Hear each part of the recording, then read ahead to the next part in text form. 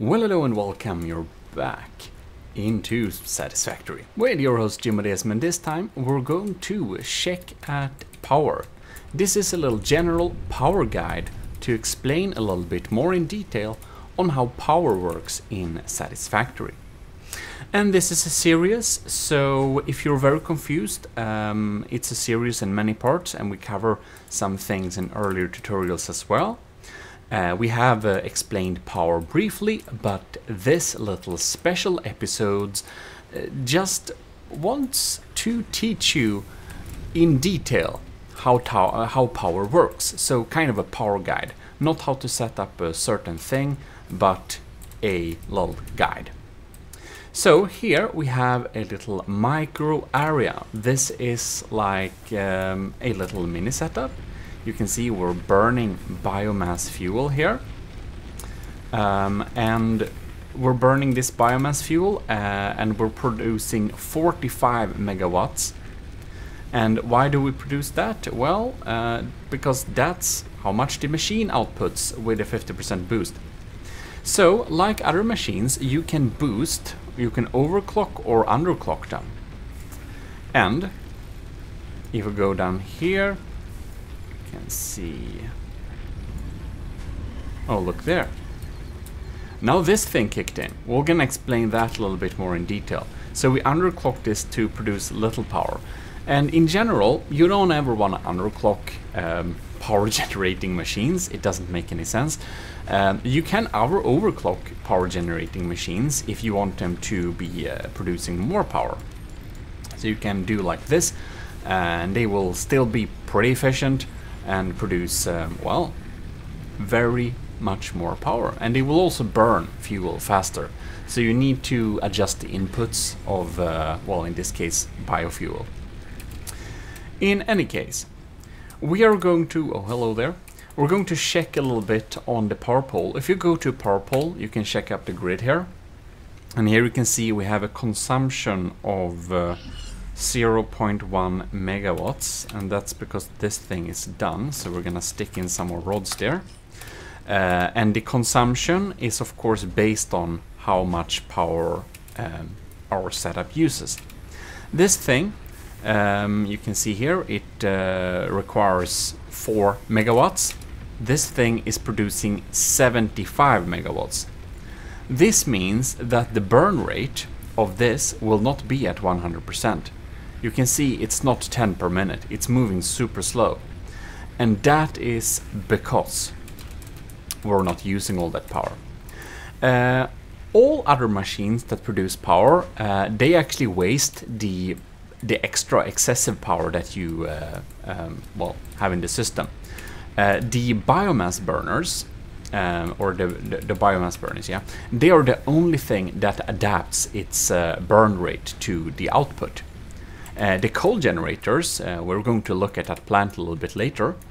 It's actually what's powering most of this, as you probably know by watching this little series. Yeah, but it's running at 100% all the time, despite the biomass burners also being attached to the setup. You can see over here we have some biomass burners, and they are connected up to the system, and they are not burning right now. So there is kind of a little power priority thing. First, you will have your automated power, like in early stages of game, or like medium stages rather. It is the coal. They have the first priority. And if you are not using more energy than your coal power plants produce, you can see it looks like these are burning, but if you go into these, you can see that they are not burning anything. They are full. However, if our coal power plant is not able to provide all the power we need, well, then our biofuel burners, these ones, they will kick in. And we have 8 of them producing 30 megawatts each. So basically, I would recommend everyone to actually keep their biomass burning power plant, even though they have advanced to later stages in the game. You should keep them around and have them full, because they are working as a organic battery basically. When the coal power is not enough, these will kick in. we can check a little bit on the graphs here for my main power. And we can see the consumption is 1,300 megawatts, and the production is 1,800 megawatts, so a lot more. Then we have a capacity of 2,080 megawatts, and we have a max consumption of 1,493 megawatts. Then we have a little battery area here, and we're gonna check that a little bit later. And that is our temporary power storage, and this is at 100% because it is not needed. So in the power priority, we first have the coal and the other automated power generation, and then we have the biomass burners. And if the biomass burners run out, the batteries, the stored power will actually kick in. So it will only be used if it has to be used, and otherwise it will be charged. However, biomass burners seem to not charge these. It's only like coal power plants and some excessive outputs like that. So, in order to not hear the terrible sound when your power goes down, you'll need a consumption to be under, well, the production. Otherwise, you'll hear this terrible sound. And that means your power went down. And after this little video, hopefully you will not hear that sound very often. So let me explain these numbers a little bit more in detail. And we're going to go back to the other facility, the little small test facility, to be able to show you this. However, I will just explain that you want your lines to be pretty straight. You know, we have looked at how to make awesome sinks and how to be like efficient and how to just recycle everything we don't need and put them into fix-it coupons so we can buy cool things. Got a guide on buying stuff as well, so you can make your base look a little bit cooler than it perhaps is doing right now, or maybe it looks cooler than mine, who knows, probably it does. But in any case, if you recycle everything, most people's consumption is kind of jagged, like a jagged line like this, but if you recycle everything perfectly efficiently, your consumption should always be a straight line, which is what you should aim for. Make it as straight as possible. And you can check my earlier videos on like awesome sinks and stuff like that if you want to know how to do that. Then, well, we're gonna go back to the other facility, so it's a little bit easier to see there, because that neat power structure, I just recently got that when I added all the awesome sinks and stuff like that. In any case, here we can see that this thing has 0%, this thing is still running, and this is running on its last fuel. So, let's see what happens then. We're going down here, and this thing has no charge. We're going to disconnect it just, and we're going to connect it up to the main line. And this means that this thing will now be charged. You can see we have stored capacity there. We're going to disconnect it again because I only wanted to have a little power in it. And now this thing, yeah. Oh, I need to, well, all right. We need to produce some more here, so we're actually using. And this is using 4 megawatts, but if we boost the output here, we can actually control click and fill it up and just drag it up to max. And we can see now it needs 13 megawatts.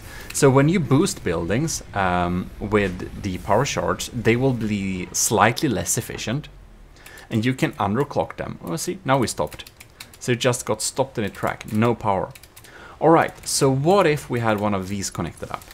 Well, it boots up like that and starts generating, and now our stored power is getting fed back into the system. We can check this here.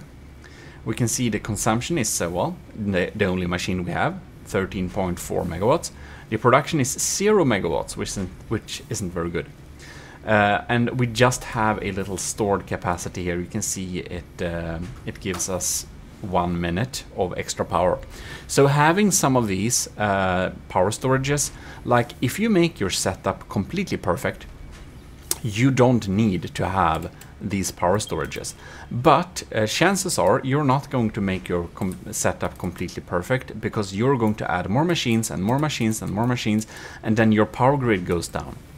And if these are have to be used, well, the game will kind of tell you that your power is actually too low and your power storages are now doing the work. And then you have like probably like an hour or something like that to actually fix the issue. If we check the main grid, we can see here that we have 100 megawatts stored.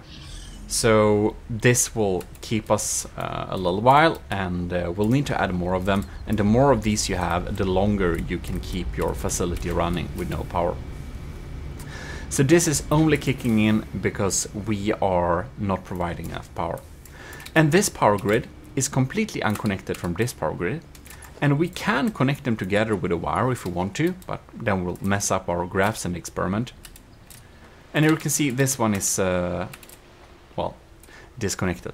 In any case, this thing, they are connected, each pieces, and there is no like thing that's like power capacity or such of the power lines. The power lines transfer electricity with an infinite speed at an infinite capacity. If these are connected up in any way, shape or form to the machines, they are connected to the grid, and you can't overload these wires. So it's kind of a little bit unrealistic to that. You can put like, I don't know, like 1 million megawatt through these, through like a single wire, and it will not burn. It's like infinite like that. Anyways, now you can see this thing is not producing anything anymore because its saved up energy is empty. So we should put in a little bit of a fuel more, and as soon as we do that, instantly it starts burning the fuel, and here you can see it starts producing, and this thing for some reason seems to not be charged by the biomass burners. We need to use coal power plants or something like that to actually charge these, because these adapt the power output to what's actually needed, while the coal power plant just produces them at full speed. So we're gonna check that. We're gonna go to the coal plant. But I'm going to explain these numbers a little bit here. So the consumption, let us take out, oh, no power. Okay, throw in some more here. So we're gonna explain these numbers here. The consumption is how much power our machines use right now. The production is how much power we produce right now. And as said, the biomass burners adapt production to consumption. And that's kind of weird. It's the only machine that does that. If you look at this graph for the main line, you can see that the consumption is 1,300 megawatts and the production is 1,800 megawatts. And that is because our coal power plants produces this amount of power and it wastes the rest. And if we could charge some of these, we would actually charge the excess power into them. So we're just going to go into power, build a little power storage, connect that up to this main line, and you can see here this one is now getting charged. It will take a full hour to charge this thing. So it's kind of charging slow, but you can see it's on 50%. It's trying to charge up there. And now the consumption is like this, the production is like this, excess is wasted, the power things, the power storages, are they called power storage? Yes, they're only called power storages. They don't actually charge very fast. I think it's an hour no matter what you do. So they are not going to sink down your system in any way. And it doesn't matter you have too much excess power. Just if you have a little bit of excess power, you can charge them. So it's worth keeping some around, I will tell you that. Now, the capacity, you might wonder, what is the capacity? The capacity is how much power we can produce if every power generation facility is running at max. And you might remember I have some biomass burners stocked up as batteries full with solid biofuel. if it's needed, they will kick in and they are part of this capacity. So they're like my organic little battery. The max consumption is how much all of your like parts producing or power consuming factories would like take if all of them were running at 100% all of the time, like the maximum sum of like all the demand of all the buildings on the grid, how much they can consume. A lot of the time max consumption is actually more than the capacity, and that's not good, but it's okay as long as the consumption is lower than the production. You're fine. All right, that's kind of the numbers you'll need to look at. I hope it's been decently clear, but and this thing kicks in if it's needed. We can connect this up, by the way. We can connect it up to that actually. You can see it's getting charged up.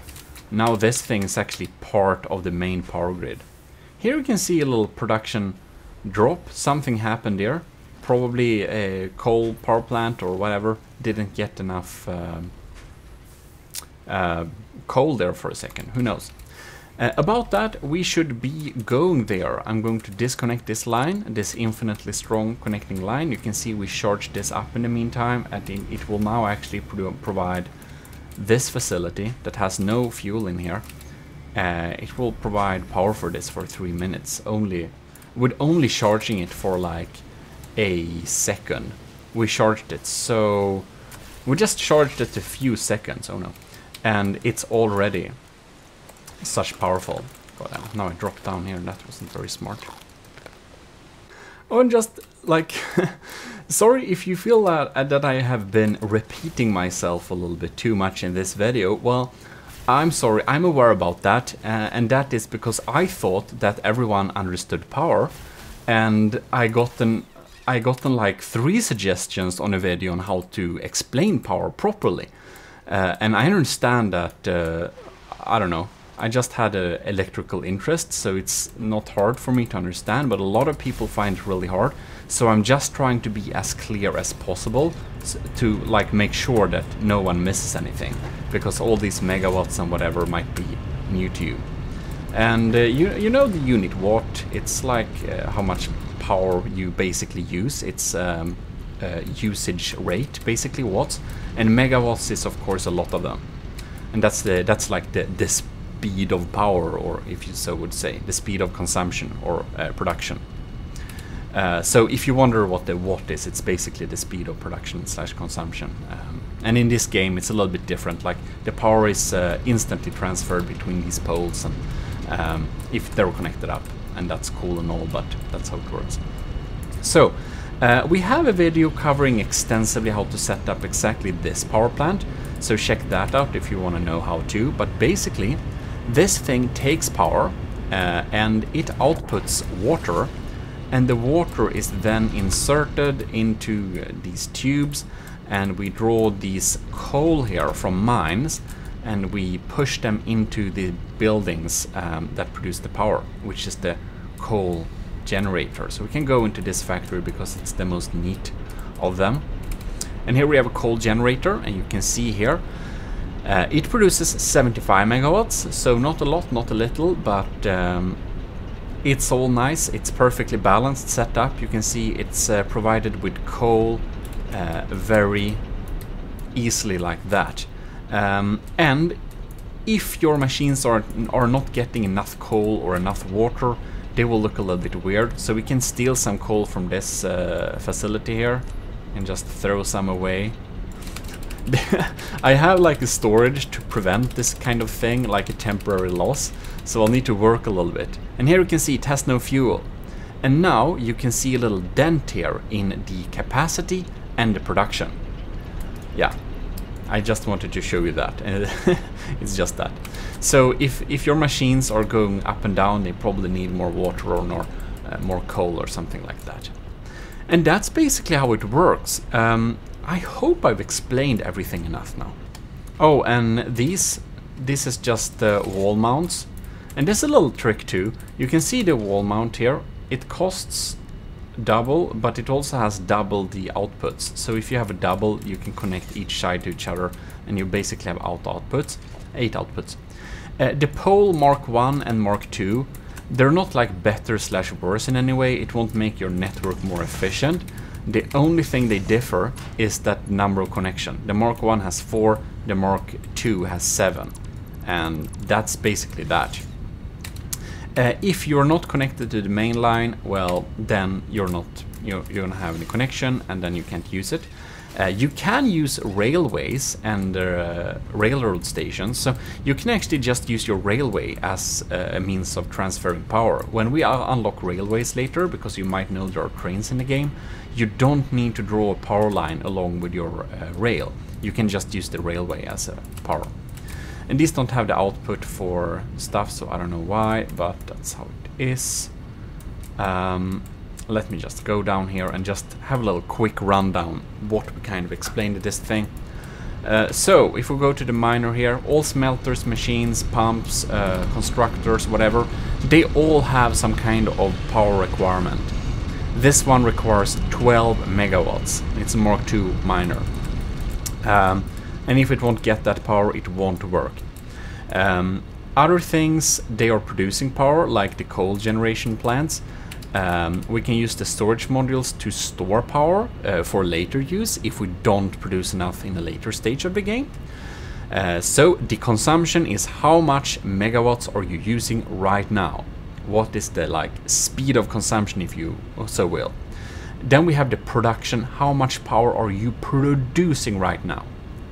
And the capacity is how much power can you produce if all your biomass burners and all that were just outputting all along, all the time.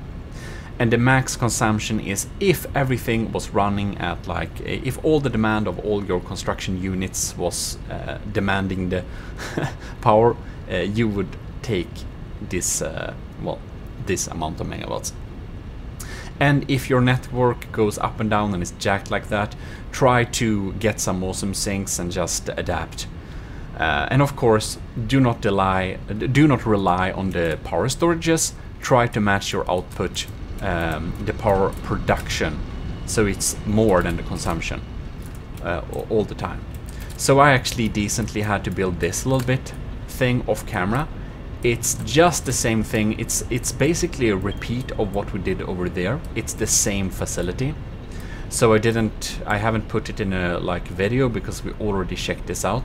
But it's basically the optimal setup for coal power plants, which we did cover in that video.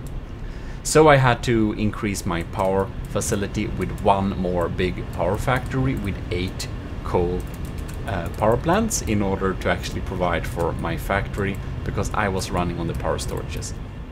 And it's not wrong to be running on your power storages. You should just be aware that you shouldn't do that all the time, and you should try to keep your stuff running without needing them, but it's good to have them around if you mess up. And leave your biomass burner power plant intact. Fill it up with solid biofuel, and you will thank yourself, because they will be useful in a time of need, and you can save. You can give yourself an hour and not have to listen to the power go down. And if the power go down, it's kind of annoying. And that's actually, maybe I should just show you a little bit here. Can't afford, are you kidding me? Okay, well, let's go back. Alright, so there we are. Let's remove this thing here. And I'm going to set this up in a weird way. So we're gonna underclock this thing so it only produces, well, we can actually insert some. And this thing is now making stuff. We require 13 megawatts, so we're gonna underclock this. And there we have it. That's the sound. And when the sound happens, you might want to try and restart it, and it's annoying like this. And basically you need to add more power. And you might need to have a good bit more, because there is a starting spike usually when you start the machines, when everything kicks in, and it gets a little janked like that. So sometimes you need to actually trigger it several times. But if you can't start it in 5 tries with a lever, you definitely have to add more power production, and it can also probably be a good idea to add one of these power storage. Alright, so I hope that this has been useful for you, and sorry if I have been repeating myself a little bit. I just want to make sure that after this little video, absolutely everyone understands how power works in detail, so you don't have to be confused anymore about those weird numbers, and you can just go to your closest power pole, check the numbers, and just understand what's going on there. So yeah, hope it was useful. See you next time. This is your host, Gmodism, and we're gonna be back next week with another Satisfactory tutorial. Please post your comments, what you thought about this, and some ideas on some future videos you'll need. This is your host, Gmodism. We're signing out.